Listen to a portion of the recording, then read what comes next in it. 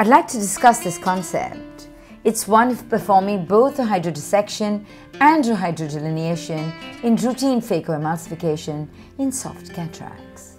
Prior to hydrodissection, the first step is always one of decompressing the anterior chamber to enhance the space.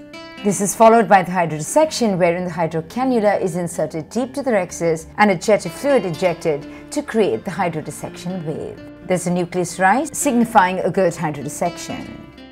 Now, I believe that especially in softer cataracts, it's well worth performing a hydrodelineation routinely. Its completion is marked by the appearance of a golden ring.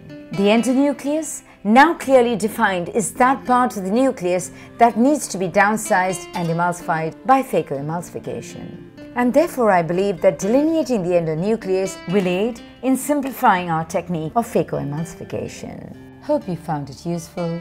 Thank you.